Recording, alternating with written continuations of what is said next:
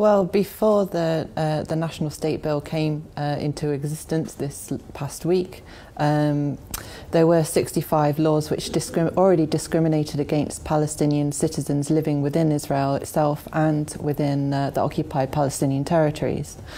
So Israel already had big elements of apartheid anyway, but this law has helped to further enshrine apartheid into law.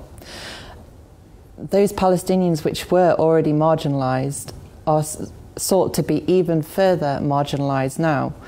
And this has given the green flag for Israel to continue its crimes against the Palestinians and to uphold Jewish supremacy. Guys, so you just come back from the West Bank, haven't you? I know this law applies to Israel, not to the occupied territories. But can you kind of just recount some of your experiences in terms of how Israeli apartheid kind of impacts on the West Bank, areas like that? So I was actually in one of the most difficult situations in the West Bank, which is Al Khalil, Hebron.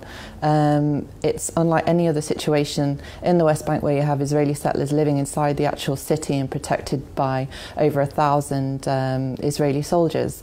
There are many areas in Al Khalil, Hebron, where people can't go, Palestinians can't go, they can't drive down, they can't walk down, children have to go through checkpoints.